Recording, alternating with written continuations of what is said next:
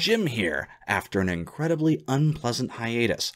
Welcome back to Without the Numbers, the series where we scour Star Citizen archives to explain a facet of the game using official lore, flavor text, and the words of the developers themselves, because the numbers are subject to change. Today, we update the Exploration series with the Anvil Terrapin. For hundreds of years, history books have presented the Terrapin as a mining ship and an Aegis product, but recent evidence in the form of, apparently, an ancient scotch-taped brochure shows that the Terrapin is and always has been an Anvil product that came about after the fall of the UEE's own discount Hitler, Ivor Messer. With Messer's expansionist ideals newly vilified after his fall, the UEE military opted for a more defensive image, and the Terrapin fit perfectly. It was loaded with enough scanners, shields, and armor for a ship 3 times the size, yet it's slow, and remains one of the most lightly armed combat craft yet produced.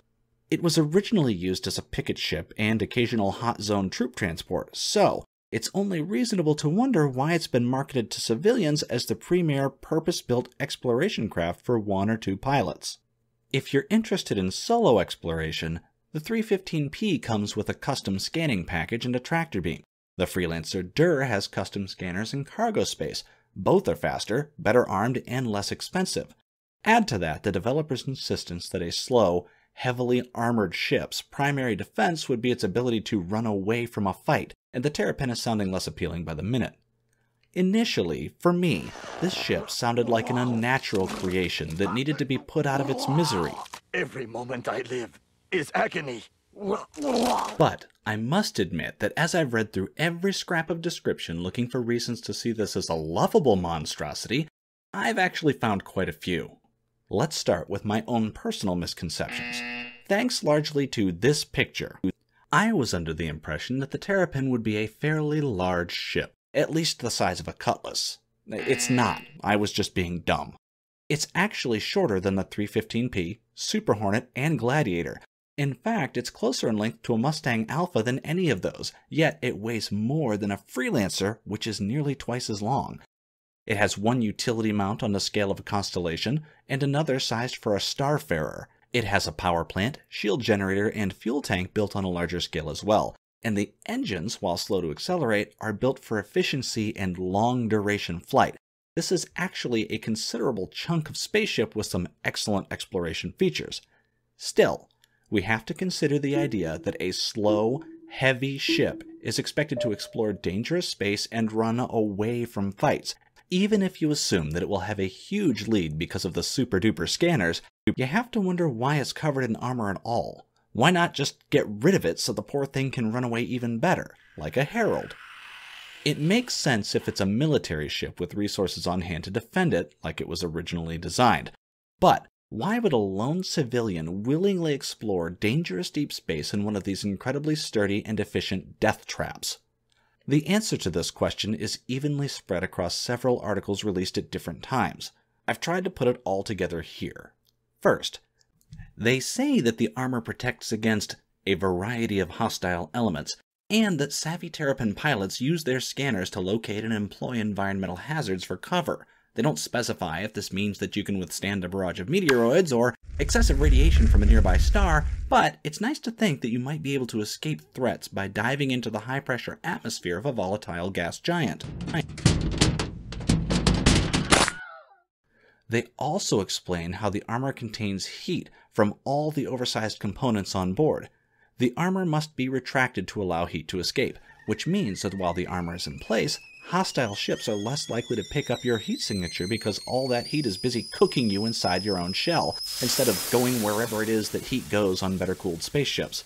Combine that with the idea that you can power down all non-essential systems while you do a passive scan with your giant metal ears, and you've got something on par with a spy submarine. The developers even described the heat-venting armor retraction process as coming up for air. The armor also serves as protection from surprise attacks while you're in your powered-down sneaky mode, giving you more time to power up your shields and dive for the safety of the nearest deadly environment. This thing is sounding more and more like a turtle all the time. You also get a custom scanning suite, while the 315P and the DUR have tiny scanners that you manage from the cramped general-purpose station in a claustrophobic hallway, or, worse yet, from your dashboard. Terrapin users get a purpose-built scanning station that looks just a bit like Darth Vader's bathroom vanity.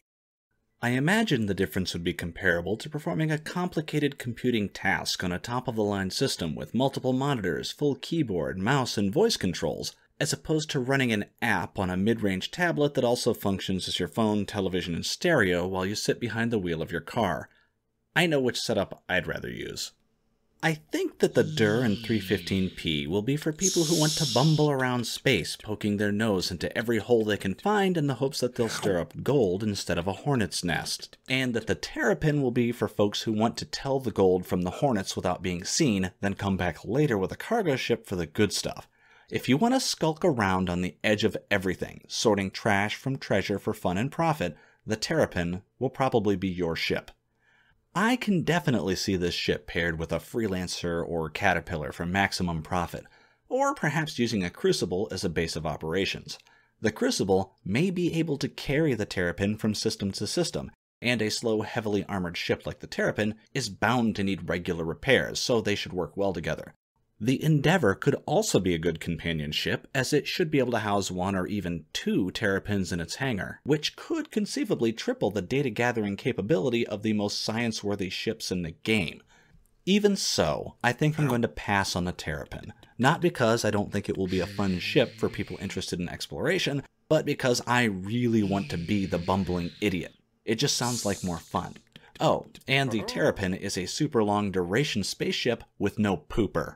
I can't just do the pee-pee dance for 3 months while I scan the galaxy for hidden civilizations or whatever. I'd have to have a designated potty corner, and that's not going to happen. Anyway, that's all I've got on the Anvil Terrapin. If you have a question or something to add to my ideas, feel free to slap it in the comments section. If you'd like to learn about the other exploration ships in the Star Citizen, you can click here for my big video on most of them, or here for any videos that there may happen to be in the future. There'll also be links in the description to both. And thanks to everybody for watching, subscribing, commenting, and all that jazz. I really do appreciate it, and I'll see you next time, whenever that turns out to be.